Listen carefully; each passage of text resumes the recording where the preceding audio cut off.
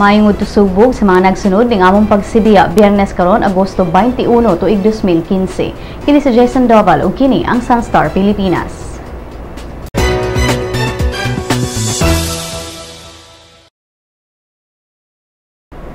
Pag-asa ni butyag nga ang bagyong Ineng padayong nag-irog paingon sa Batanes ug Calayan Group of Islands samtang gipakusog niini ang habagat nga magdala og pag-ulan sa nasud karong adlawa. Base sa report sa Pag-asa, ang bagyo nasigpatan kaganinang alas 10 sa buntag sa 130 kilometers east sa Calayan, Cagayan. Dala ni Ineng ang hangin dunay gikusgong 170 kilometers per hour ug ang pag-unos niini moabot sa 205 kilometers per hour. Tungod kay gipakusog sa bagyo ang habagat, makasinati og pag-ulan ang Central Luzon, Metro Manila, Calabarzon, Mimaropa ug Western Visayas. Ubos sa Public Storm Warning Signal number 3 ang Batanes Group of Islands, Northern Cagayan, lakip ang Babuyan and Calayan Group of Islands. Ubos sa Storm Warning Signal number 2 ang rest of Cagayan, Northern Isabela, Kalinga, Apayao, Abra ug Ilocos Norte. Samtang ubos sa Signal number 1 ang rest of Isabela, Ifugao, Mountain Province, Benguet, La Union ug Ilocos Sur. Ang mga residente nga nagpuyo sa mga lugar diin giisa ang storm signals number 3, 2 ug 1 kay gi-alertuhan sa Pag-asa sa posibleng pagbaha o pagdahili sa yuta.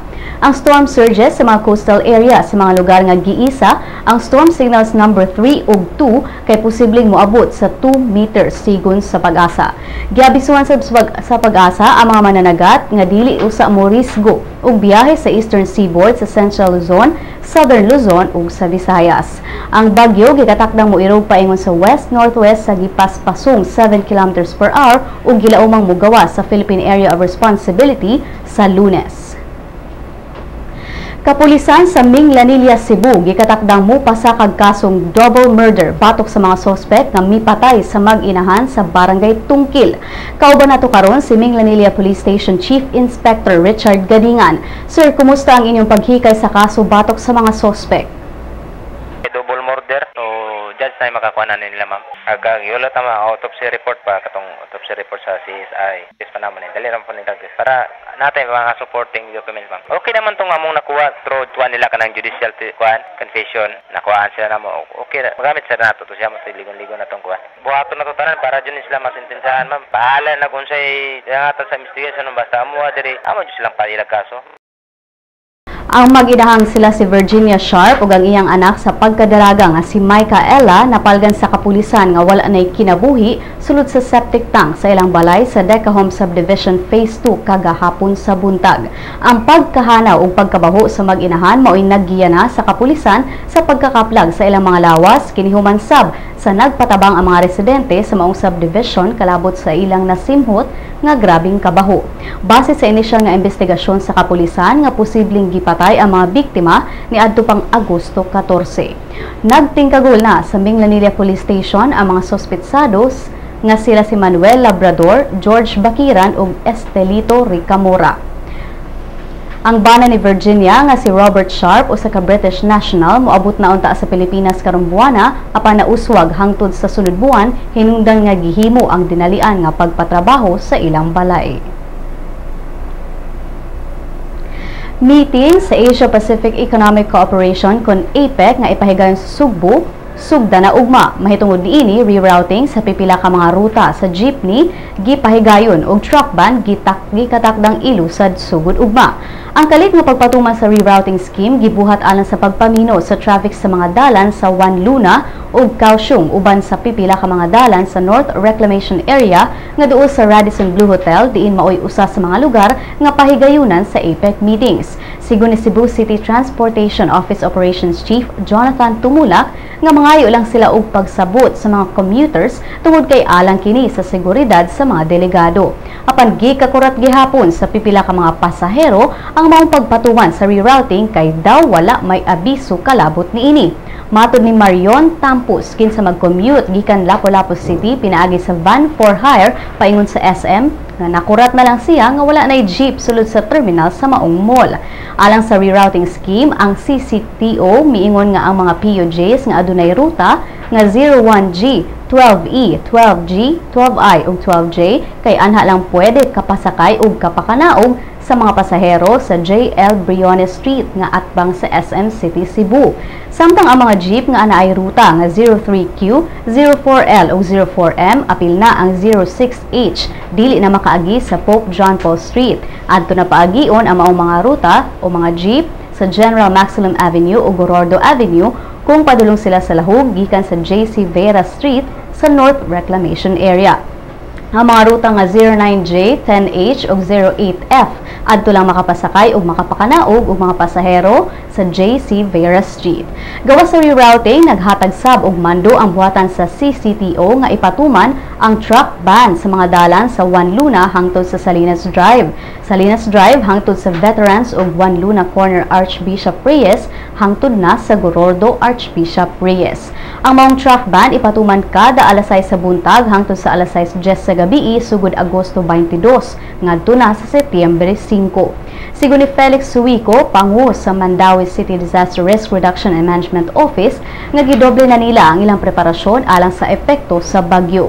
Andam na sab ang 30 ka mga bus alang sa pagbalhin sa mga delegates ato sa pagbaha. Kung simbako ug adunay linog sab nga mahitabo ang Cebu International Convention Center sa Dakbayan sa Mandawi, mao'y mamahimong evacuation center alang sa mga delegado.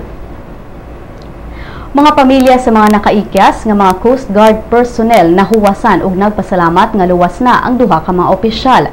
Sila si Seaman First Class Rod Alain Pagaling ug Seaman Second Class Gringo Villarus gikidnap sa mga Abu Sayyaf ni adtong Mayo 4 didto sa Dapitan, Zamboanga del Norte. Matud ni Kapitan Rowena Muyuela, spokesperson sa AFP's Western Mindanao Command, nga sila si Pagaling ug Villarus nakaikyas ato sa gipahigayong pinusilay sa mga sundalo ug sa mga rebelde sa Barangay Buwanza, Indanan, Suluk kagahapon. Ang kauban nila ni Pagaling ug Villa Cruz nga si Aligway Barangay Kapitan Robert Bulagaw gipugutan og ulo sa niaging semana. Si Joy ang maguwang ni Seaman First Class Rod Alain Pagaling nibutyag nga nahuwasan sila sanglit gitubag ang ilang mga pag-ampo. Si Judith Pradia ang longtime partner ni SFC Rod Alain Pagaling, ang ilang anak nga si Alaina ug si Joy moadto karong adlawa sa Manila aron makauban si Pagaling. Mato ni Judith Pradia nga wala pa siya kahibaw kung unsaon niya pag-welcome si Pagaling tungod kay sa karon sobrang kalipay pa ang iyang gibati. Ug niya mga balita gikan sa ubang bahin sa nasud.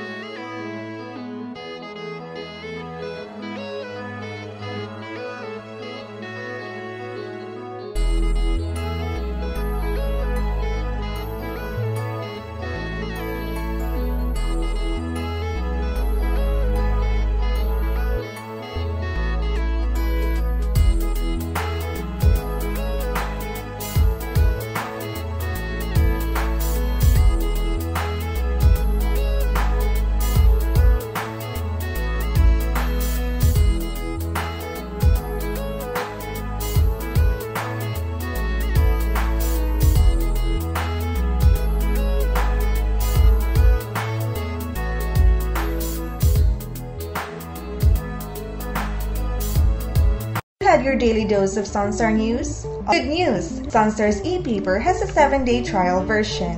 You can now check on the recent headlines on your desktops, tablets, or smartphones. From the hottest news to the latest updates on any publication. You may register with the following steps.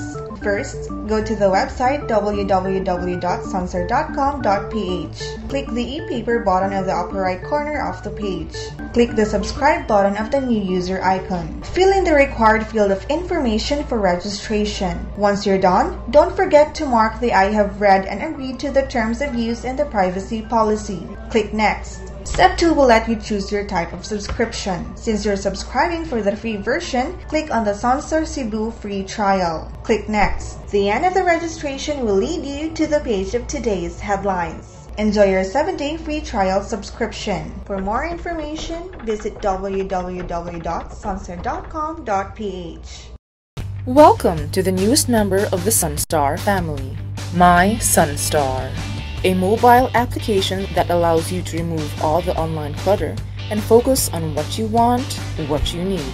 To enjoy our latest edition, you must have an Android device, a mobile phone or tablet. Go to the Google Play Store, type My Sun.Star in the search box. Click on Search. Once brought to the application, click on Install, wait. When download is complete, click Open. You will be brought to the login page.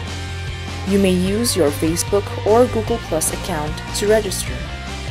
If you are already logged into your Facebook, registration is automatic.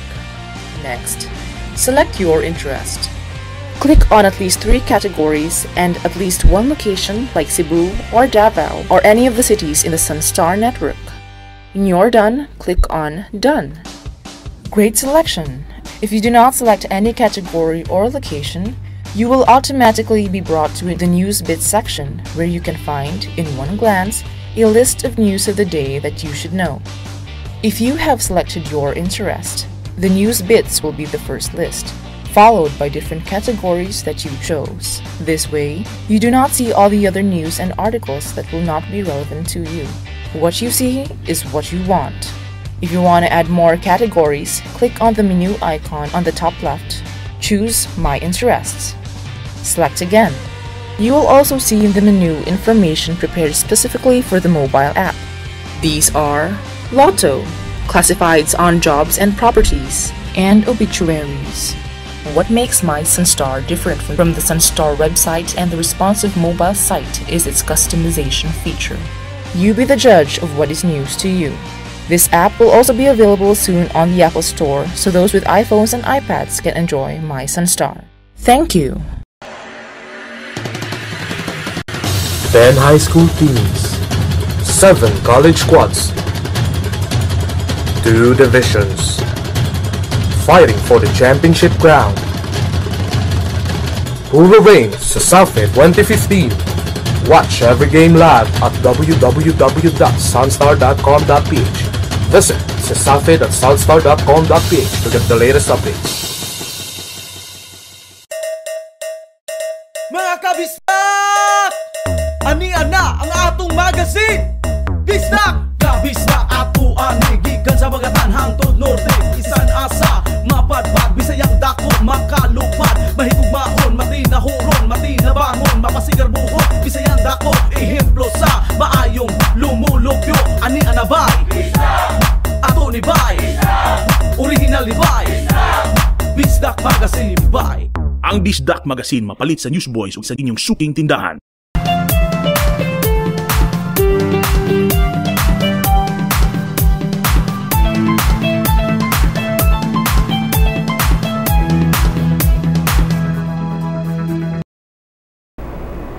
Kapamilya host Luis Manzano ni padayag nga dili siya mangayo og prenup kung ikasal na sila ni Locsin. Ang tibok detalye sa Showbiz Chika ni Crystal Clemente. Walay prenuptial agreement. Mao kini ang ingon ni Luis Manzano sa dihang mibutyag siya sa posibleng mahitabo kung masettle down na gyud sila sa iyang girlfriend nga si Locsin. Matod ni Luis nga dili na kinahanglan ang prenup kay dako daw siya og salig kang Angel. Dugang paniini nga mas dako pa daw og kita si Angel niya diin kung unsay naa niya. Gamay ra daw kini ikumparar sa unsay naa ni Angel. Apan bisan pa man hisgutan na ni Luis ang bahin sa prenuptial agreement, kay bawaan nga wala pa gi-finalize sa manag-uyab ang ilang wedding plans. Tubag ni Luis niini nga emotionally ready na daw silang duha pag-abot sa pag-settle down, apan sa pagkakaron, aduna pa daw sila nagkadaiyang buhaton. Dugang ni Luis nga mas maayo man daw kung tarong na pagkalatag ang ilang future. Sa pagkakaron, si Luis padayong nag-host sa ongoing reality show nga The Voice Kids o Kapamilya Deal or No Deal, samtang si Angel adunay upcoming projects nga angay tutukan. Crystal Clemente alang sa Showbiz Chika. Alang sa uban pang Showbiz Chika, bisitaha ang celebrity.sunstar.com.ph. I-follow po sa Twitter at Sun.Star Showbiz. Sa Lotto results, ani ang mga winning numbers nga nigawas sa mga bula kagabi sa 649 Super Lotto o 642 Lotto. Bulahon unya ang 645 Mega Lotto. Musunod ang kapalaran gikan sa Sun.Star Super Balita.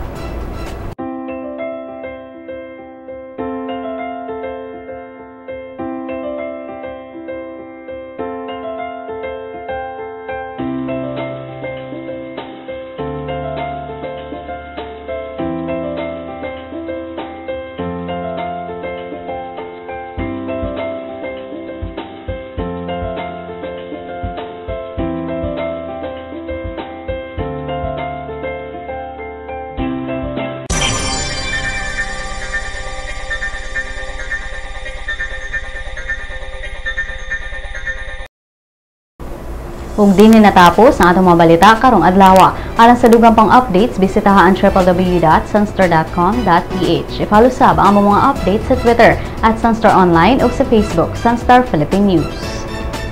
Kini si Jason Doval ug kini ang Sun.Star Pilipinas.